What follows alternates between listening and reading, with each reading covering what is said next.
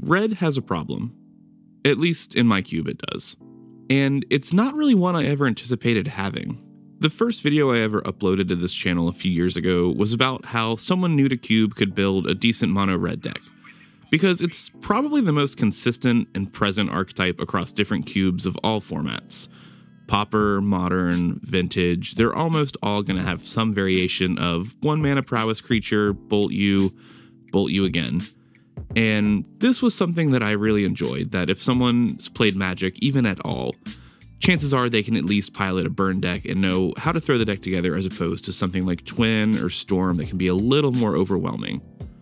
So this archetype has been a mainstay in my cube since I built it in 2017, only seeing major changes when cards like Ragavan saw print as upgrades to other creatures. But the realization kind of abruptly hit me a few weeks ago. I can't remember the last time I saw someone actually draft a mono red deck.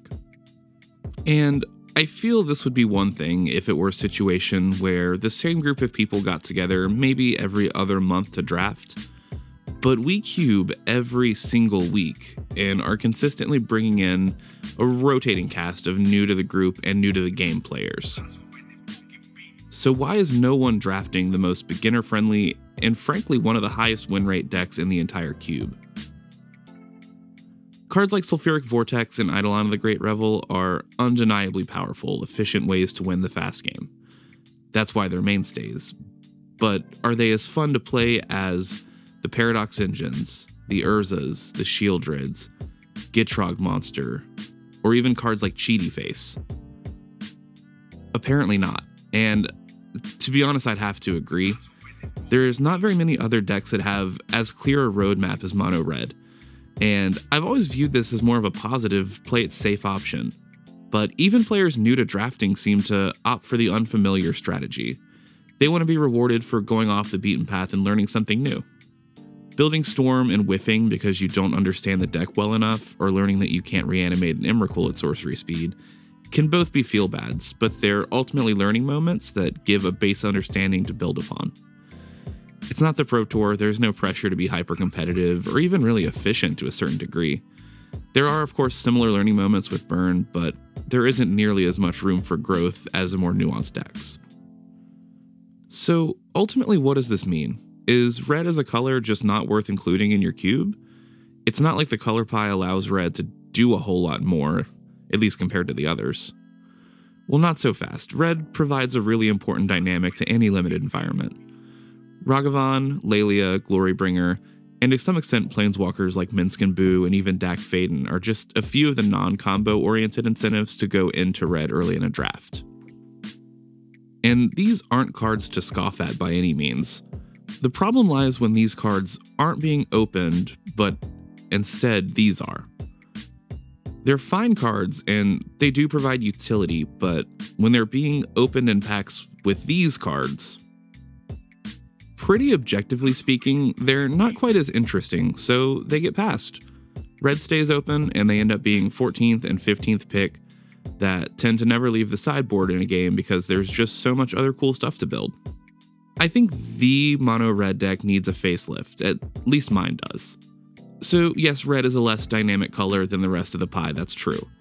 But I think there's enough there to bring it up to snuff in relation to some of the other archetypes at least.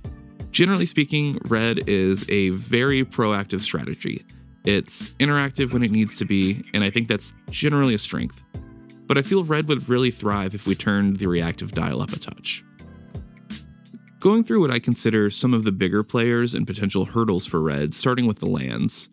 Fixing My Cube is very generous, making 4 and 5 color or lands matter decks fairly easy to put together. Think like 4 mana Omnath, Gitrog Monster, Titania, Fastbond, Strip Mine combo, etc. Blood Moon completely ruins this fixing and stops the combo.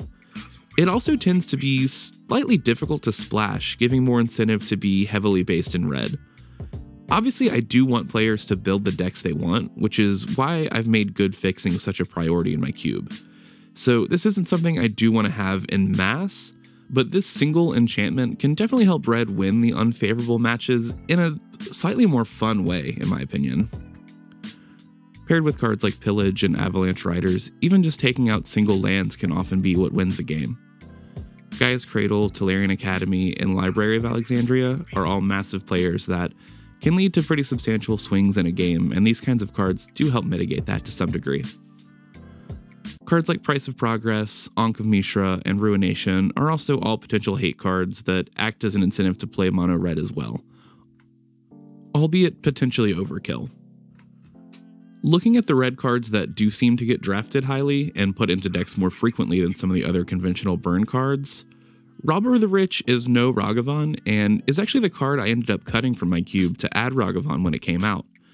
But it creates a similar play pattern that obviously is more fun and more engaging than other 2-drops in the cube. Similarly, Inti from the new Caverns of Ixalan set isn't quite Lelia, but does something very similar and in an interesting way that could lend itself useful in a handful of archetypes.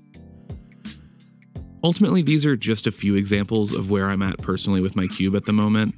I definitely don't think the red deck as is lacking in power. Quite the opposite, honestly. Red in my cube is fairly well optimized to 4-0 when it's open. If anything, these changes would negatively affect the power level to some degree, but really, does it matter if no one's drafting the more optimized deck to begin with? I feel like people who get into Magic deep enough to start constructing a cube largely tend to hyperfixate on the little things, sometimes to an almost obsessive degree. I know I certainly do, at least. And fine-tuning and optimizing something naturally makes us feel good. It's how our brains are just wired. So I think this tendency to fixate on little things can make it pretty easy to lose sight of the big things.